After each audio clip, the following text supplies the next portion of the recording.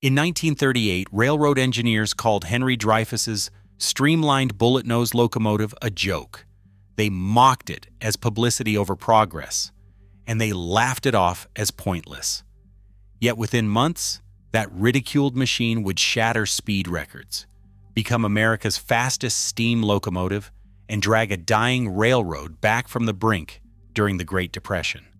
How did an outsider's idea, mocked by experts, rewrite the future of trains, and what drove the stakes so high that losing was not an option? By 1933, the American railroad industry faced a crisis that few could have predicted just a decade earlier. In 1929, trains carried more than 47 billion passenger miles, a figure that seemed to promise endless growth. But as the Great Depression tightened its grip, those numbers plummeted. 4 years later, barely 23 billion passenger miles remained, a staggering loss of nearly half the traffic. The scale of the collapse was visible in every empty waiting room, every silent platform. Terminals that had once been alive with the shuffle and chatter of travelers now echoed with uncertainty. Ticket agents watched the clock. Porters waited for passengers who never came. The reasons for this decline were everywhere, and none of them could be ignored. The Model A. Ford rolled off assembly lines in Detroit, affordable enough to put private travel within reach for millions. By 1935, Americans owned over 26 million cars, and the country's expanding web of paved highways made it easier than ever to bypass the rails. Road trips, once a rare adventure, became a part of daily life. Families packed up and headed out, drawn by the promise of freedom and the open road. For the first time, the railroad's monopoly on long-distance travel was broken, not by a rival company, but by a new way of thinking about movement itself. The rise of private cars created fierce competition for passenger traffic. Yet the threat from the highways was only part of the story. In the skies above, commercial aviation was finding its wings. The introduction of the Douglas DC-3 in 1936 changed everything. Suddenly, scheduled flights between cities like New York and Chicago were not just possible, they were practical. A trip that once took a full day and night by train could now be completed in a matter of hours. Business travelers, celebrities, and the wealthy were among the first to trade Pullman cars for pressurized cabins and panoramic views at 10,000 feet. The glamour of flight, combined with its speed, captured the public imagination in a way that no locomotive could match. Inside the boardrooms of the great railroads, anxiety grew with every quarterly report. The New York Central's 20th Century Limited, once the pride of the industry, saw its earnings fall from $10 million in 1928 to a fraction of that by the mid-1930s. Budgets shrank. Expansion plans disappeared. Maintenance crews stretched dwindling resources, and layoffs became routine. Engineers who had once been the heroes of the rails now faced uncertain futures. The mood in those rooms settled into a quiet anxiety. Newspapers ran stories about record-breaking flights and new highways, not about trains. Investors demanded answers. The public, dazzled by speed and novelty, turned away. For railroad leaders, the only hope was a bold gamble, something radical enough to make Americans believe in trains again. In this atmosphere of urgency and doubt, even the most unconventional ideas started to look like the only way forward. Hopes for a comeback rested on a dramatic reinvention of rail travel. Henry Dreyfus walked into the New York Central offices in 1937 with a portfolio that looked nothing like a railroad engineer's. He was famous for the Western Electric Model 302 telephone, a black squat device that fit comfortably in the hand, and the Hoover vacuum cleaner, a machine so streamlined it looked ready for flight. His reputation was built on making things people used every day feel natural and look beautiful. But in the world of steam locomotives, those credentials meant little. To the mechanical engineers who had spent decades perfecting the J1 Hudson, Dreyfus was an outsider. Worse, an artist. Rumors spread that New York Central's decision to hire him was nothing more than a publicity stunt, a desperate move to distract from empty trains and falling revenues. The trade journals were blunt. What could a designer of toasters possibly know about 400-ton locomotives? Inside the workshops, skepticism turned to open ridicule. Engineers called the early sketches kitchen appliances on wheels.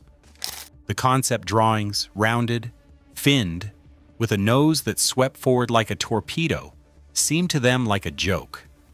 Steam engines, they argued, were already at the peak of their evolution. The J1 Hudson's boxy boiler and exposed driving rods were not just tradition. They were the product of years of hard-won experience. Streamlining, in their eyes, was just a layer of sheet metal, style with no substance, a waste of time and money. Dreyfus did not flinch. When he signed the contract with New York Central in 1937, he brought with him a philosophy that form and function could not be separated. He believed a locomotive should be efficient, but also inspiring. His notes from the period talk about clean lining, eliminating anything that interrupted the flow of air or the eye. He studied the way wind moved over surfaces, not just for beauty, but for speed. The engineers rolled their eyes. In private meetings, they dismissed wind resistance as a problem for airplanes, not trains. The real work, they insisted, happened in the firebox, the boiler, the rods and wheels. Dreyfus, with his sharp suits and art school sketches, was an interloper in a world of grease and steel. Yet the pressure from above was relentless. Executives needed a miracle, and Dreyfus offered one thing the old guard could not: the promise of something new. He pored over technical blueprints and spent hours with draftsmen, translating his vision into specifications that could actually be built. He argued that passengers did not just buy tickets for speed, they bought an experience, a sense of wonder. His proposals landed on desks alongside grim financial reports and lists of layoffs. Some engineers muttered that the railroad had lost its mind. Others quietly wondered if, just this once, the outsider might be right. By the end of 1937, the contract was signed. 10 new locomotives would be built, each one wrapped in Dreyfus's radical shrouding. The bullet nose was coming to the New York Central, whether the engineers liked it or not. Wind tunnel models lined the long table in the New York Central's engineering lab. Each one, a scaled-down Hudson with subtle differences, a rounded nose here, a sharper fin there, sat waiting for judgment. The air in the room was thick with skepticism and cigarette smoke. Technical staff, some still in their shop coats, gathered around as the first model entered the tunnel. When the fans roared to life, strips of wool and fine smoke revealed the truth. Above 60 miles per hour, the air did not glide over the boiler. It fought every inch, swirling into pockets of chaos that dragged the engine back. The dials told the rest. At those speeds, nearly a third of the locomotive's power vanished into the wind. 30% lost, not to friction or grade, but to the invisible hand of drag. The numbers were impossible to ignore.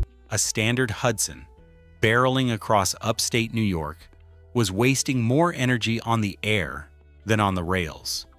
The old arguments about brute force and boxy boilers sounded hollow in the face of hard data. Dreyfus's bullet nose, once dismissed as a designer's fantasy, now offered a way to reclaim that lost power. The model with the streamlined shroud cut through the air with less resistance, the wool strips flowing smooth and unbroken.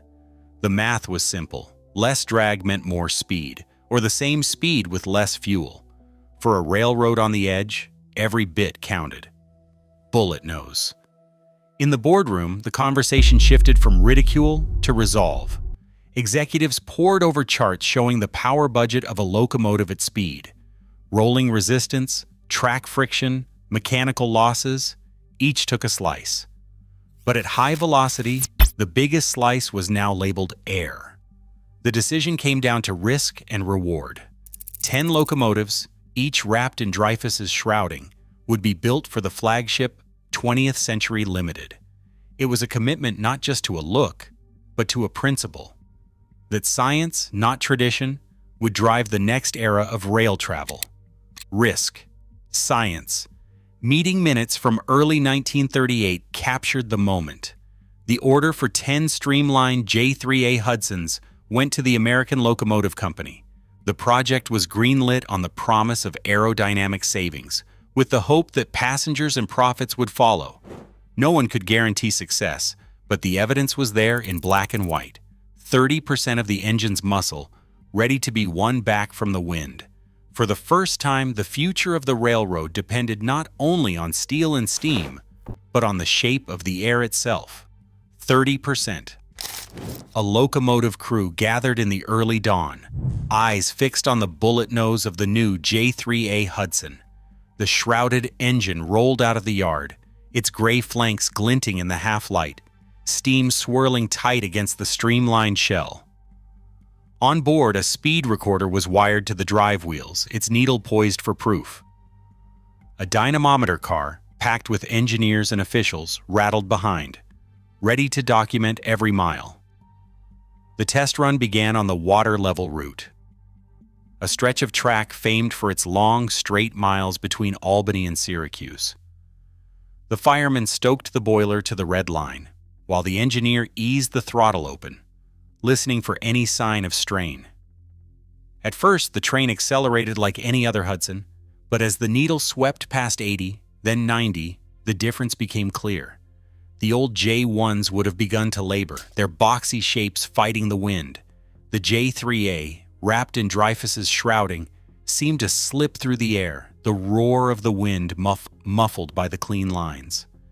Inside the dynamometer car, pencils scratched across timing sheets. The speedometer's pointer crept higher, 95, 100, 105. The train held steady, the ride smooth, the engine's exhaust sharp and regular. Crew members exchanged glances. The line's mechanical limit had always been the wind, not the wheels. Now, the bullet nose cut that barrier down. At 110 miles per hour, the locomotive showed no sign of faltering. The test team checked their watches, then checked again. The J3A was not just touching a new ceiling, it was cruising there. On a long, open stretch, the engineer pushed the throttle further. The locomotive surged forward, the speedometer nudging past 115, then 120. For a moment, the train was the fastest thing on rails in America. The timing sheets caught the proof, over 120 miles per hour, sustained for a handful of heartbeats, then settling back to a steady 100 plus. No American steam engine had ever carried passengers this fast for so long. The crew in the cab felt the difference in their bones. The engine ran cool, the bearings silent, the boiler pressure rock steady. The aerodynamic shell did more than promise, it delivered. The test run ended with handshakes and quiet awe. In the days that followed, the numbers were checked and checked again. The data was clear. The J3A had shattered the old limits. Where the J1 had struggled to hold 90, the new locomotive could cruise above 100 mile after mile. The charts, the timing sheets, and the photographs of the needle all told the same story. In the New York Central's offices, the results landed like thunder. Dreyfus, once dismissed as a stylist, was vindicated by cold, hard numbers. The engineers who had scoffed at the bullet nose now studied its curves in silence. The gamble had paid off. The 20th Century Limited would soon race across the heartland faster than any train before it.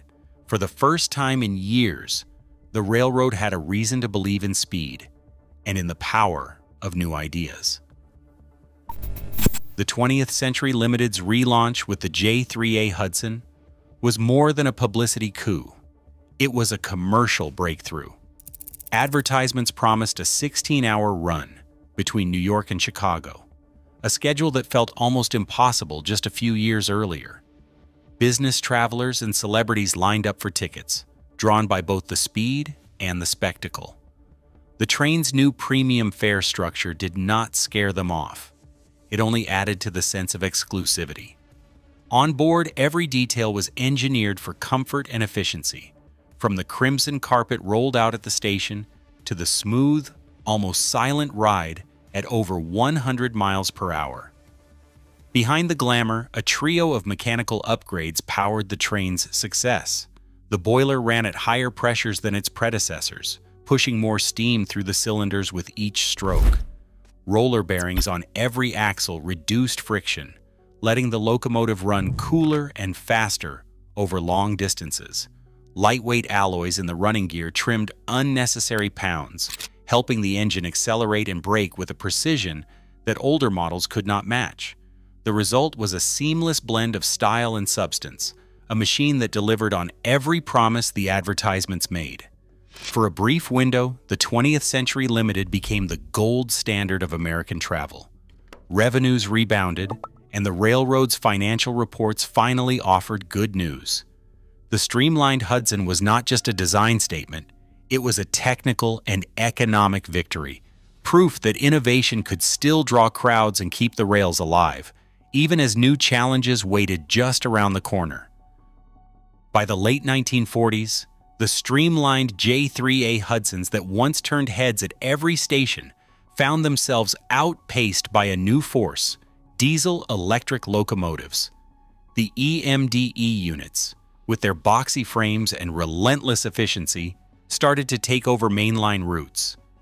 Railroads, pressed by operating costs and the lure of modernity, saw little reason to keep feeding coal and water to even the most graceful steam engines. The J3A's bullet nose, once a symbol of progress, became a relic almost overnight. Scrap invoices from 1950 tell the story in cold numbers. All 10 of Dreyfus's streamlined Hudsons were cut up for metal within a dozen years of their debut. No museum petition, no preservation society, not even a private collector managed to save one.